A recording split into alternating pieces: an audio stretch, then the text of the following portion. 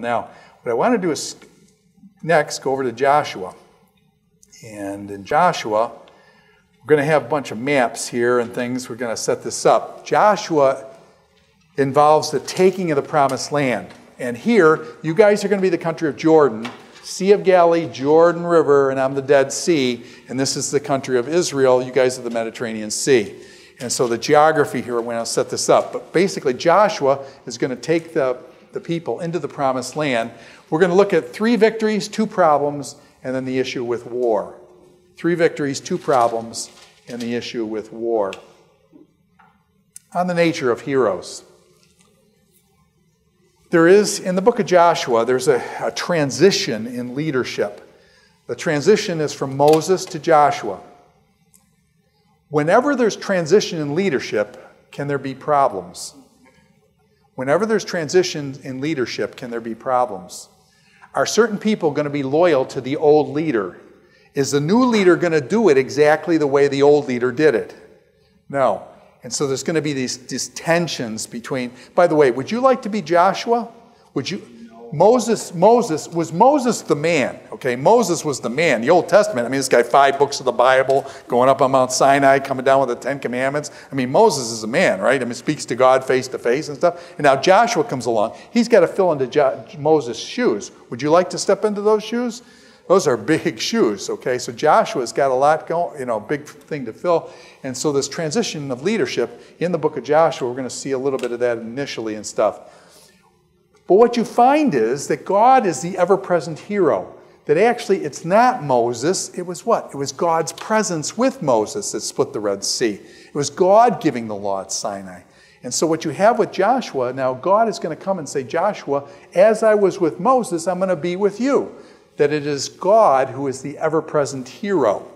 And so God is going to be the leader, so to speak, and he leads through Moses. He can lead through Joshua.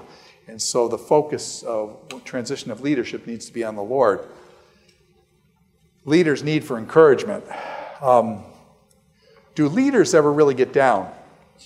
Did Moses himself, Moses the man, did he ever get down?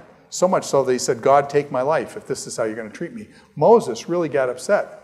And he got down and things like that. And you're going to see this happen with Elijah. You're going to see many of the leaders in the Old Testament really, really get down. Jeremiah writes the book of Lamentations. That kind of says it all, doesn't it? I mean, Jeremiah, a lot of these guys get really down. God comes to Joshua, and look what he says to Joshua. This is kind of funny here. I think this is our next point. Here it is. Yeah. Look at what he says. God comes to Joshua, and he says, no one will be able to stand up against you, Joshua, all the days of your life. As I was with Moses, so I will be with you. I will never leave you nor forsake you. Is that a beautiful statement? God says to Joshua, I will never leave you nor forsake you, Joshua. I'll be with you. Okay? Emmanuel, I will be with you. But then he says, Hazak ve'amatz, be strong and very courageous. Be strong and courageous.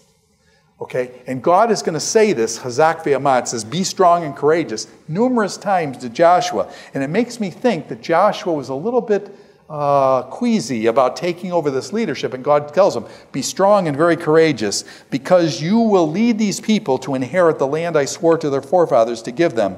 And then he says again, be strong and very courageous. Be careful to obey all the law my servant Moses gave you. And then if you go down to verse 9, he says again, have I not commanded you? Be strong and very courageous.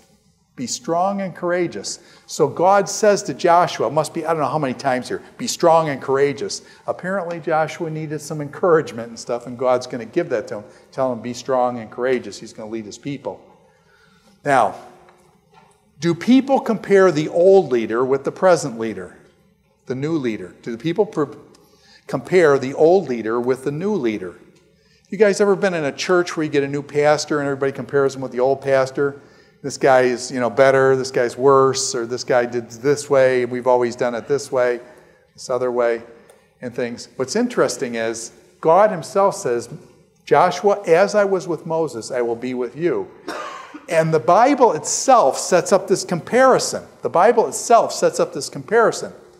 Both Joshua and Moses split waters at the beginning of their ministry. Both of them split waters. Moses splits the Red Sea. Joshua splits the what? The Jordan River. When they cross the Jordan River, he doesn't split it, but the waters go down and he goes across the Jordan River. As they crossed water, the Red Sea or the Reed Sea, so Joshua is going to cross water. And in chapter 4, verse 14, this comes up where the Jordan River, they cross the Jordan River on dry ground. They cross the Jordan River on dry ground. God hardens the heart of Pharaoh for Moses. Do you remember under Moses, God hardened the heart of Pharaoh under Moses? And God hardens the heart of the Canaanites. And so the Canaanites resist, and God hardens both the enemies of Moses, and God hardens the heart of the enemies of Joshua. This is an interesting one. Does anybody remember? I think it was back in Exodus 17. Moses goes out to battle, and they're told, Moses goes up, and he holds up his javelin, he holds up the spear, and when he holds up the spear, what happens? They win. And do you remember his hand gets tired and his spear goes down and then they lose? And so what Aaron and Hur hold his hand up and it's like, okay, so you got these two guys holding Moses' arms up. Pretty soon they get tired, so what did they do? They end up propping rocks underneath Moses' hand to keep his spear up there. Guess what? Joshua goes into battle. Guess what he does? Holds up the javelin and they win the day. Same thing Moses did. Hold up the javelin, win the victory. And so you get the same kind of thing. Moses did it, holding up the javelin, winning the victory. So did Joshua. Here's another one. Their victories are put side by side. I think it's in Joshua chapter 12. It says, here are the victories of Moses, and it says, here are the victories of Joshua. And they're put side by side to kind of compare the two. And it's just kind of interesting. They're parallel there. And then lastly, and this is one that's really neat too, Moses sees the angel of the Lord. Where does Moses first meet the angel of the Lord? In a burning bush. And Moses sees the burning bush and he comes up and says, whoa, look at this burning bush and stuff. He comes up to the burning bush and what does the angel Lord tell him to do? Take off your shoes, you're on holy ground. So Moses goes, whoa, you know, it's burning bush, talking bush, okay? And what is your name and stuff? And this, yeh, I am that I am, comes out of the bush. Joshua meets an angel of the Lord. He comes up buzzing up like that too. And the angel of the Lord tells him, guess what? Get your shoes off. You're on holy ground. So both of them approach this angel of the Lord, and both are told to take off their sandals because they're on holy ground. So all I'm trying to say is there seems to be this parallel between Moses and Joshua that's done early in the chapters of Joshua. Now, some things here. All Israel. This is a unique time in Israel's history. All Israel is together. It's kind of like early America. In early America, were all the people like Americans, you know? And everybody was together kind of thing. And if you look at George Whitefield going up and down the coast, and one of the great things Whitefield did was basically link the 13 colonies together through the support of his orphanage down in Georgia. So the people in Massachusetts contributed to Georgia, and the people from Connecticut contributed to Georgia. He went to Philadelphia. Benjamin Franklin commits and stuff. So what you have is this Whitefield going up and down the East Coast, linking the states together. They struggled actually with their identity, but you had this kind of thing early, similar type thing with Israel. This is going to be one time they're together. Is Israel going to later on split north and south? Just like America in the Civil War, Israel's going to split north and south. And so that'll come later. But at this time when they go in, by the way, does anybody remember there were 2.5 tribes that were set on Jordan, and then the other, 9.5 tribes went into the land.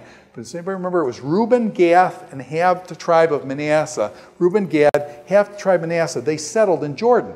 So when Joshua goes across the Jordan River, do these tribes want to go, or do they say, we already got our land, we're not going to go over there and fight for you guys, we've got our land already?